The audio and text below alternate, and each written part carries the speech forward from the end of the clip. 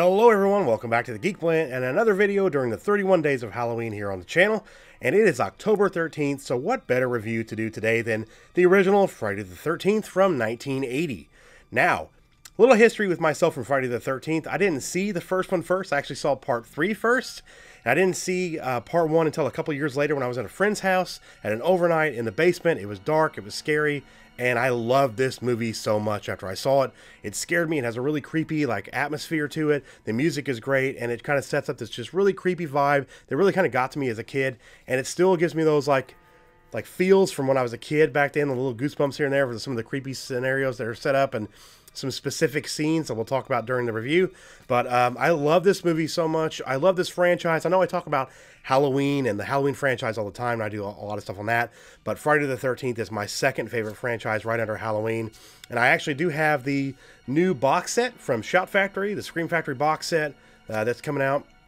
I'll be getting that in a couple days. I'll actually do an unboxing of that and show you guys the artwork on the box and kind of go through the artwork on each one of the discs and show you guys a little bit more about that box set because it's still available right now on Amazon.com and it's actually on sale. So I'll drop the link in the description. So if you guys want to get it, it's definitely the best time to get it right now.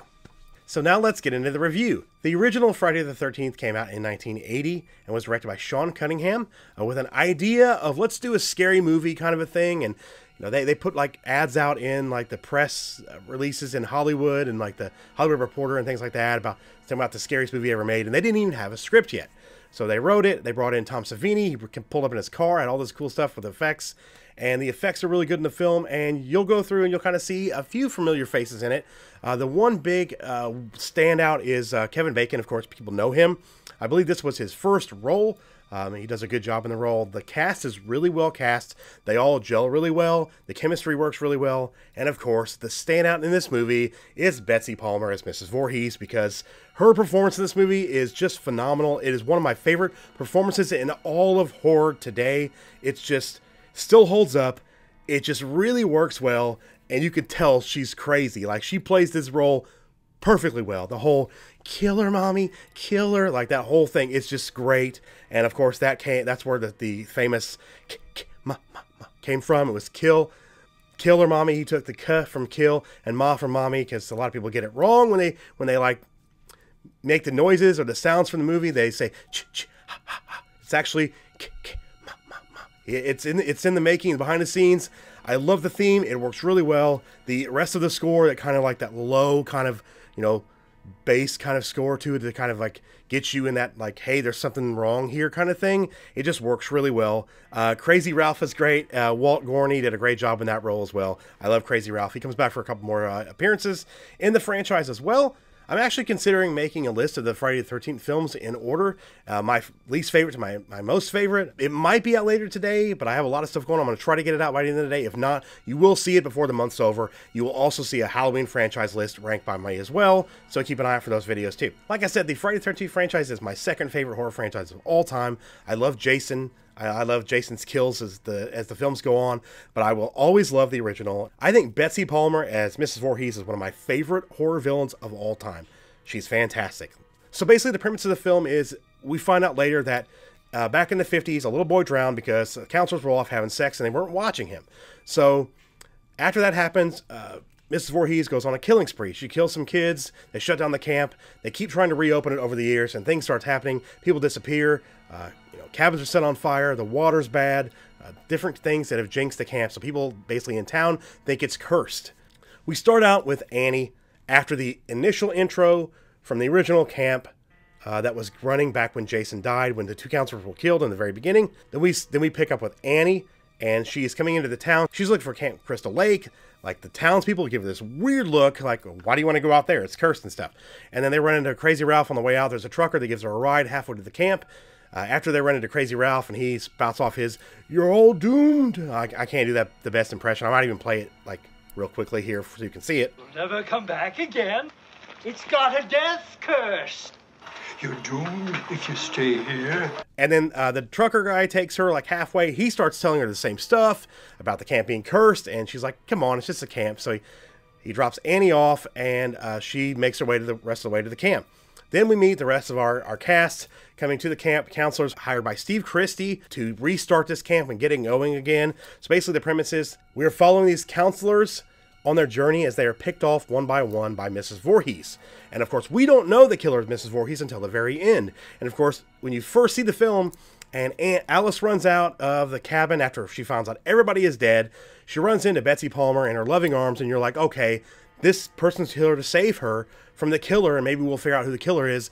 And then you figure out it's actually Pamela Voorhees herself, which was a kind of an out of the blue kind of a thing for me. I didn't think it was going to be her. I thought it was going to be like Jason as a boy or some other person that was trying to shut down the camp. It just really worked, and it came out of nowhere, in my opinion. Of course, seeing it when I was like 10 or 11, it was just like, whoa, I'd never seen anything like that before. The killer's a sweet lady that wants to like give you a hug. Yeah, that's her. Oh, crap, that sucks. Now you got to keep an eye out for everybody. Maybe anybody can be a killer.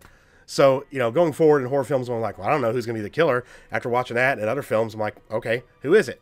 So it kind of gave me that going forward. But it's a really well done movie. If you haven't seen it, I highly recommend it. The score by Henry Manfredini is spectacular and still ranks up there with John Carpenter's Halloween and some other classic scores as well, like Psycho and some other great scores in horror cinema as well.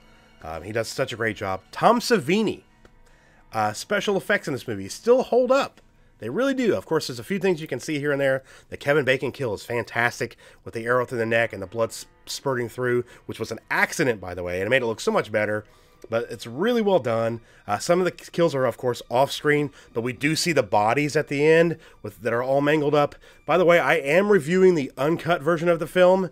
So if you guys haven't seen that one, I recommend seeing it because you see a few more shots of like bodies that have been mutilated by Mrs. Voorhees that you don't see in the theatrical one. So I definitely recommend that because I think it's a better cut of the film. Sean Cunningham was the director.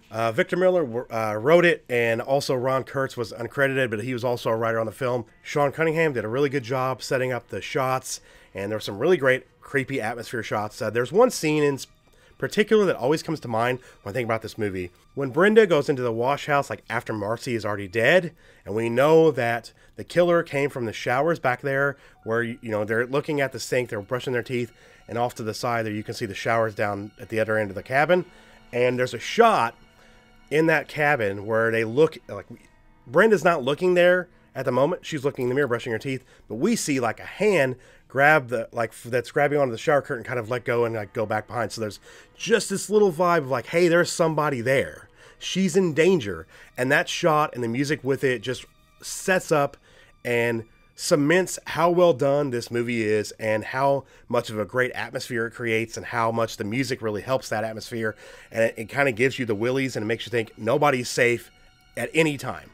Kudos to the directing, the special effects, the music, everything I've talked about already. The acting, like I said, the characters Alice, Marcy, Annie, Jack, Bill, Brenda, Ned, Steve Christie as well, Crazy Ralph. Everybody did a really great job. The chemistry was really well done. You believe that these kids were there, that they were like, you know, just there to have a good time, even though they're helping get the camp together. They just want to have fun. I'm going to give this movie an absolute thumbs up. Huge thumbs up. I'm really not rating these films during the 31 Days of Halloween, but if I had to give it a score, I'd probably give it an 8.5 out of 10, but I really don't want to do a score, so I'm just kind of doing thumbs ups on these videos right now. I love this film. If you're a horror fan and you've never seen this movie, but you've heard about it over the years, or you're somebody who's just getting into horror and never seen it, I definitely recommend checking this one out, and I think you should watch this one before you watch any of the other Friday the 13th films, because in my opinion, this is still the best. Hope you guys enjoyed this review of Friday the 13th, the original from 1980. The uncut version is the one I reviewed. And I hope you guys are also enjoying all the content we were releasing here on the 31 Days of Halloween, here on the Geek Blend. I do really enjoy making these videos, and I've had a great time during the month, and there's a lot more to come, so stay tuned. Leave a like on the video, it really does help us out, and if you're new to the channel and you like what you see and you want to see some more, hit the subscribe button, and hit the bell for notifications so you can stay up to date on everything we do here on the Geek Blend, including all the new videos during the 31 Days of Halloween here in October. Also, link in the description for our social media, our Discord, and all the ways you can support the channel. You can do one-time donations, you can do Patreon, subscribe star for monthly donations. It really does help the channel out, it helps us bring you guys better content over time, and helps us get better equipment over time as well. And I want to say thank you to all our current channel supporters. Your names will either be scrolling below me and at the end in the outro video, but you will see them somewhere in the video. And I want to say thank you guys very much. I appreciate everything you do for the channel.